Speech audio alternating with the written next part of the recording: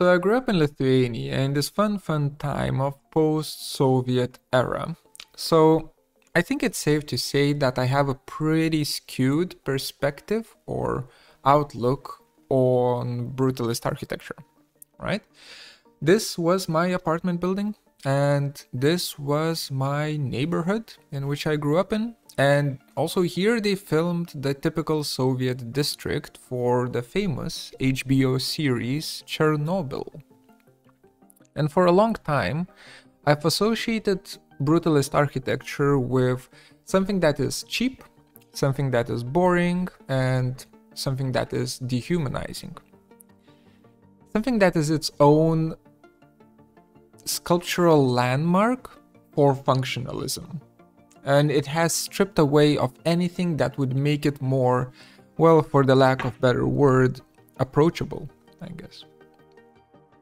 And of course, while I was studying architecture, I've learned about all of these examples of great brutalist buildings, but that was not enough to shift my mindset. What actually made me do a full 180 was visiting the Gulbenkian Museum in Lisbon, Portugal.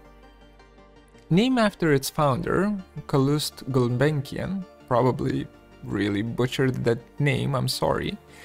This building is home to a bunch of really famous artworks. We won't be focusing on that though.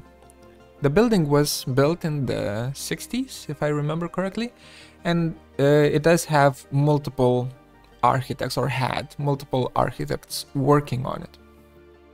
If you're arriving by foot from the city center, from Lisbon center, you're first greeted not by a facade, but rather by a garden. A lush, big garden at that, right? And the tiles that you walk on are the first sign of this kind of brutalist nature of this place.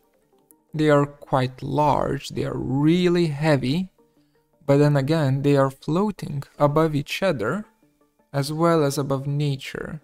They don't intersect with nature, they coexist with nature. They respect the nature, right? And there is this beautiful interplay between the two. And this attention to seams and to details, or layering, I guess, reminds me of Japanese gardens. And here I go, talking about Japanese gardens again. No, we're not doing that in this video. Anyway, as you're moving through the garden, more and more of the Gulbenkian Museum is revealed to you. It's a very standard trick to use, but hey, it's a standard thing that works. It's standard because it works, right? I don't know what it is about bare concrete and lush greenery, this kind of interplay between them, that really gets me, but that is quite a duo. By the way, brutalism does not come from the word brutal, but rather it comes from a French term, béton brut, raw concrete. Just wanted to put it out there so that everyone is on the same page, The composition of clean lines of the exterior, the way the shadows drop, the way it's reflected in water, all seems to be thought through very well. Or actually it might have just been a happy little accident on the architect's part. Doesn't matter. The end result is what matters. It's the best interplay between man-made and the natural worlds that I have ever seen.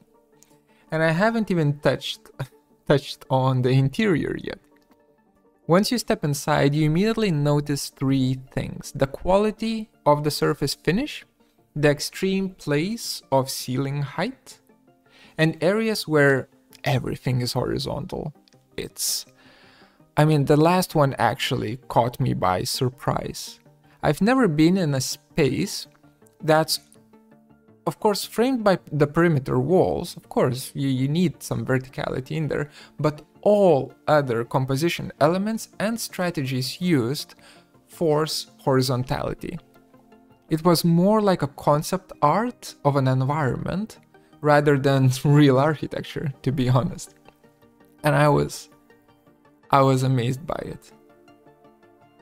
And with having said all of this about Gulbenkian, there is still the grand finale, the music hall.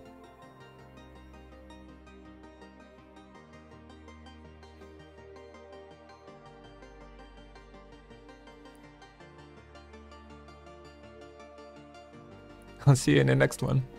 Bye. If you like this kind of videos, please consider leaving a nice comment, subscribing, leaving a like, all of that jazz. The bell is also very important. It's just a way for me to know that these videos are kind of appreciated and that I should make more of them. If you really like these kind of videos, link in the video description. There's a Patreon where you can give me money. And I will use that money to buy a house in Japan that I will renovate, and I will put up the video of me renovating it, or series of videos, here on this channel. That's the long-term goal. Yep. I guess that's it. Now we're done. See ya. Bye.